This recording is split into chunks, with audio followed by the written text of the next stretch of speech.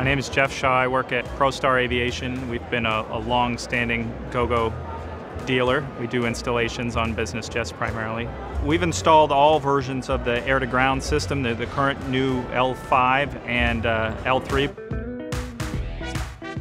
It seems to me they just want to keep that office in the sky experience, and you know, previous versions of other connectivity just was too slow, or you know, didn't have connection where they wanted.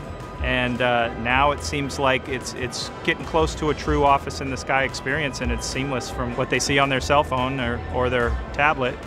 On the ground is what they see in the sky. We install it, it works, they don't complain. And one of the things I actually like about it is that if there is an issue, whether it's installation related or equipment related or congestion related, you guys are able to get, you know, true metrics from your network and be able to determine, oh, it's the aft antenna and it's the outboard element that's not connecting properly. Maybe we should check this or that. And that kind of evaluation in flight live is like, it's almost unheard of. So it's pretty cool.